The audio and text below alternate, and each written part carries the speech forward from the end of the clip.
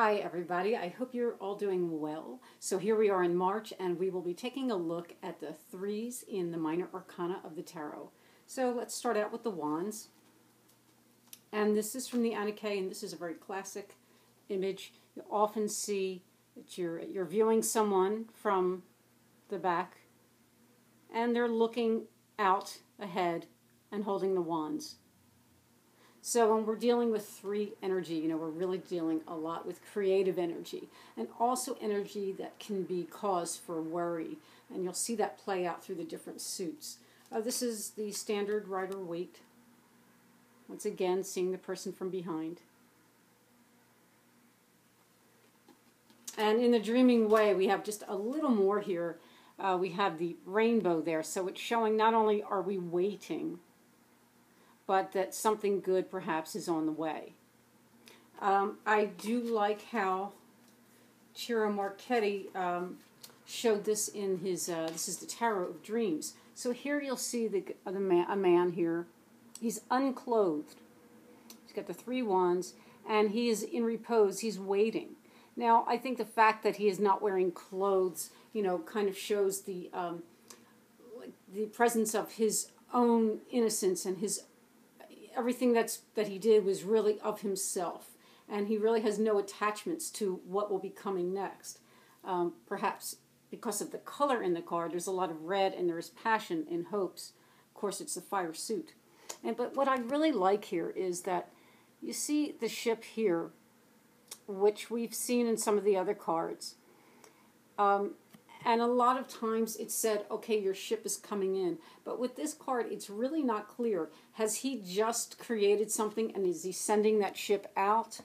Or has he maybe created this quite a while ago and is the ship now coming in? So I like the ambiguous quality of that, because I think when it comes to creating, it really can go either way. It's going to depend on where you're at in the process. And here it shows Sun in Aries. Up top, there are the... So I like that take on that card. I did want to include the Vision Quest Tarot this time because there are a couple people that have written to me telling me that they just got that deck and they're enjoying working with it. Marada and also Monique from the Netherlands. So I hope you both are really enjoying the deck. So in this deck, now this deck runs a little closer to the Thoth deck. So we do have a keyword here and it says integrity. So you'll see the three wands bundled and, being able to stand more securely than when we just had the two wands. And in this deck, the integrity that they're speaking of really has to do with with the heart and knowing who you are, and that really seems to be the sense of the creativity that they are speaking about, or the fire that they are speaking about in this deck. Knowing your heart and what you are producing from that, and to make sure that it is integral in both senses of the word and pure as well. So in the Thoth deck, it's similar. And the word is virtue. And it's a little more about working together, perhaps trusting others, trusting yourself and trusting others through the creative process. And I think it's interesting also because, the saying that patience is a virtue. And that is part of this process, patience with yourself and just with what's coming and going and cycling around. So here is... this is the Alchemical Tarot. And, to me that's more of the ship coming in, but I guess it can go either way. But it's very, it's beautiful. This has a nice balance of peace and subtlety and the fire element. So again, that idea of bringing in or consulting with others and bringing in different elements to make that creation. And let's see where we are here. Okay, this is the Prisma Visions Tarot. Now, some of these images are a little hard to see. I'll put it close as I can here. So it's a man creating a fire here. And I think that's really a wonderful metaphor. So you'll see there looks like three branches here. And he's adding he's adding tinder and things to help that fire along. So in that creative process, you know, the passion and fire that it takes to create something is also the same fire that's needed to keep it going, and not to overdo the flames, but just to slowly and steadily tend to the fire and tend to the project that you have at hand. And I have a few more. Oh, I did want to show the Ludi Lescott. Now, this has a slightly different take. So in this deck, she appears to be in an attic, and she's just looking through some old things, perhaps someone else's old items. And the idea here is that before you enter into that creative process, you're going to look and see maybe what others have done before you and how they went through that process. So I don't know if I love that interpretation, but I think it's a very valid interpretation. I mean, I think it's a very useful addition to everything that we've talked about so far. Okay, I like this as well. This is from the Ellis deck, Ellis Tarot deck, and it's a little hard to see, but there's a man here, and you see the 3 wands. We're looking at the man from behind, and it looks to me that this bear here is coming out of hibernation. So that's a clever way, rather than using the ship as a metaphor. So it's, you know, the bear is now, or the project is now coming through. It's coming, like I said, the bear out of hibernation. So I think that's very cool. And in the Dream Enchantress Tarot, this gives more of the idea of working together. And you just see the 2 people here working together to do what needs to be done. So again, it brings in the idea of trust. And that is another element of the 3 is, you know, keep in mind that it is working together. And you'll see that in all of the 3s, pretty much. I guess we should end up here with the Deviant Moon. So the creative process, it's interesting, it's coming right from the belly here. And now these flowers or whatever they are representing wands have not fully bloomed yet. And the moon here is blowing some of her energy onto them. So again, it's sort of the idea of calling in different elements and working together. Okay, so let's take a look at the Pentacles. And once again, here is Anna Kay. And this is very typical, where you see the person working, and in this case, putting that last piece needed here to complete this project. Okay, this is also the Tower of Dreams. Person is working hard, obviously very skilled at what he's doing, and it shows here, what is that? The Mars is in Capricorn. So there's a passion to the work. The work is very grounded and stable. And you'll see that idea in a lot of the upcoming cards here. This is from the Alchemical Tarot. The artist is, in this case, doing a drawing. It could be a self-portrait. And it has a sense of stability and grounding, but it also has a peaceful quality as well. You know, so you're really absorbed in that work.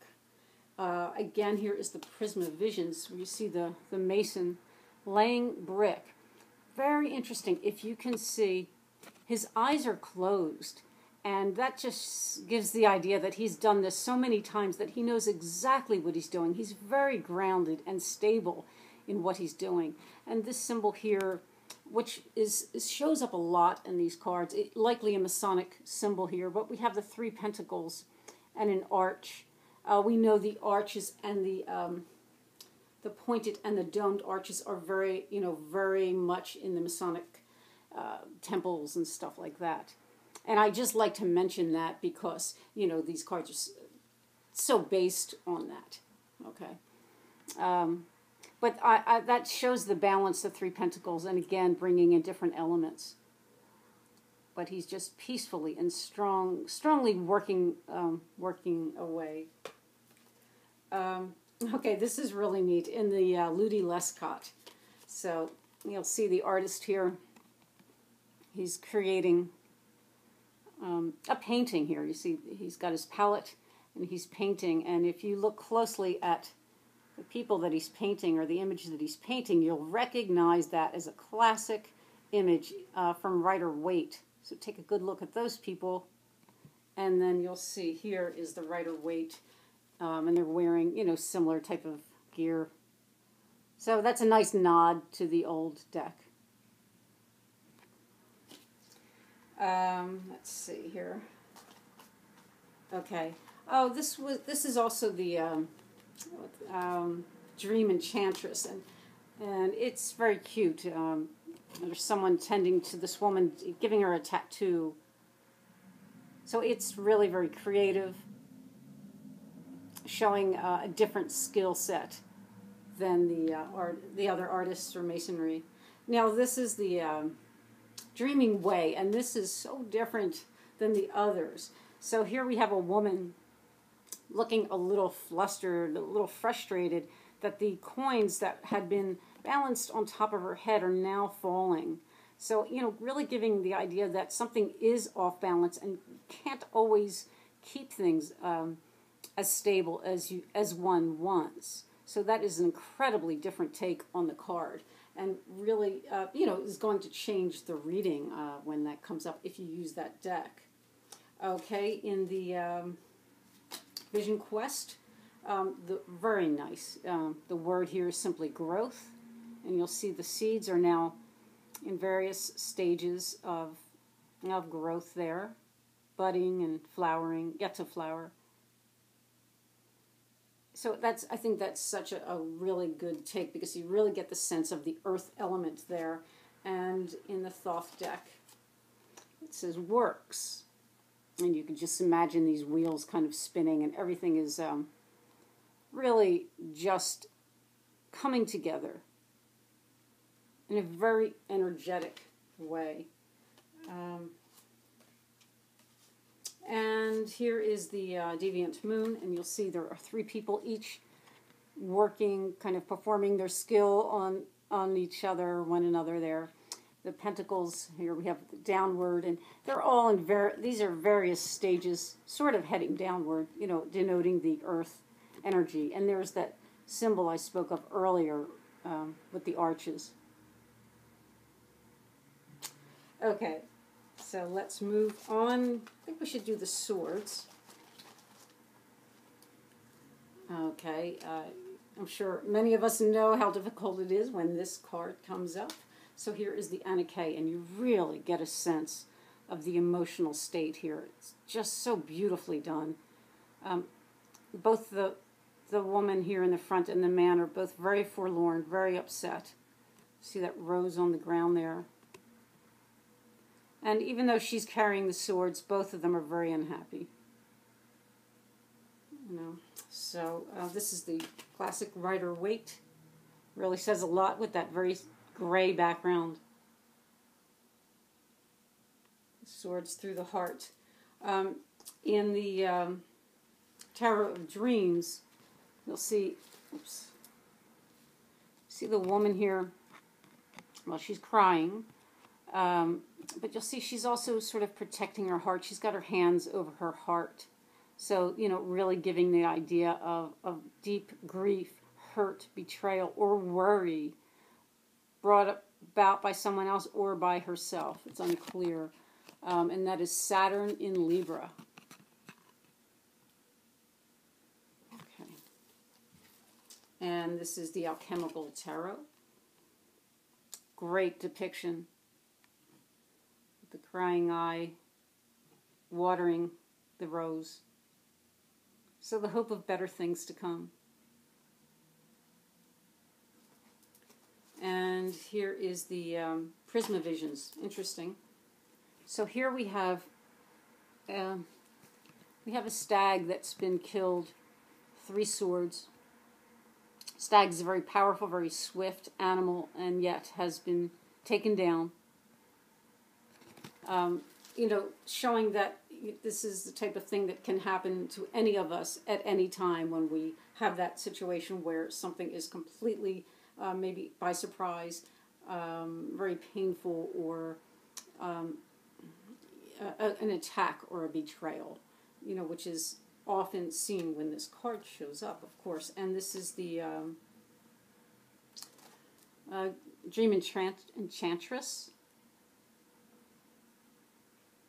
So looking very stern and upset there. Deep grief. Okay. In the Vision Quest, it says doubt.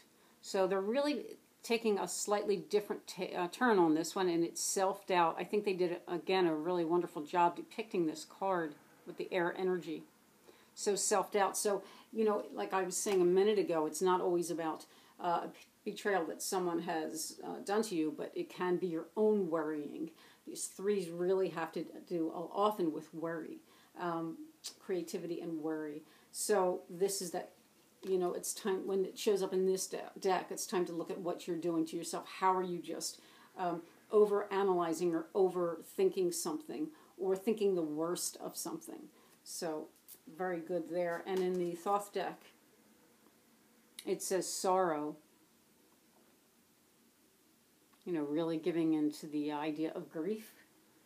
And the Ludi Lescott. Now, I had talked about this particular card when I did a review of the deck, because it is such a strong, almost overly so, image of the Three of Swords, where, as I had said in that other video, she had just witnessed these. It appears that their children, the babies, have been killed, perhaps in a ritualistic manner. And the pain and grief of seeing that has just likely changed her life forever. Because, when you see something so egregious and so horrible, it really does have an effect, and it takes a long time to process and work through that. And, of course, the death here. It's just such a strong, strong image that I have to wonder that the artist knew something about this type of this type of ritual or programs to produce this type of card. This is another Ciro Marchetti deck, and it's simple, but it kind of really says a lot with that up close image. So the Deviant Moon, right through the heart. And interesting that sometimes when people are grieving deeply, there really is a sensation of a knife through the heart, and you can see that in very, very old like homeopathic texts going back 100 or more years, when that's actually a physical, it's like a sensation that people have, that it's like truly feels like there's a knife in the heart. And there of course there are remedies for that. So let us take a look at the cups, and very, much more positive here. And see, this is the Anake. See people, these three ladies enjoying each other, enjoying themselves, enjoying the fruits of the earth there. Really in balance and in harmony with each other. And that is the main theme through this card here, and that's the classic Rider-Waite. And alchemical, using different colors here, and different symbols as well. We have fire, air, and earth on the ladies' heads there. Okay. Dream Enchantress, they're just enjoying, they're playing out and dancing in the forest. Very joyful, happy. And in the Vision Quest, it says fullness. Again, I really like the depiction here. All the water flowing, plenty for both of those people and plenty for the basin here. And again, showing fruit and greenery from the earth. And in the Thoth, it says abundance. You can really feel the meaning of that card, all the flowing nature of that card. Now, Ludi Lescott, I mean, I guess this is kind of as good as it gets, because it is, you know, a more subtle, more dark deck. But you see her companion here is a bird, and she's sharing the grapes with her bird friend. She's on the checkerboard floor there, rather than out in the forest. The Prisma Visions. 3 ladies dancing in unison, really giving the idea of working together again, or, you know, in an emotional sense. So it gives the idea of maybe of empathy or compassion and understanding another as you understand yourself as well. Such a great depiction of that. This is the Deviant Moon. Okay. Yeah. So they are having a good time, even though they are in the mouth of a giant fish there. Still bonding with each other. And this is this is also from the Ellis deck, very similar to the others, where people are in harmony and working together. It brought in a lot of the blues for that water element. So I guess that's about it for the 3s, and I do hope you have a wonderful March. It's really exciting that spring is coming. So I will see you next month for the 4s, and until then, stay well. Bye now.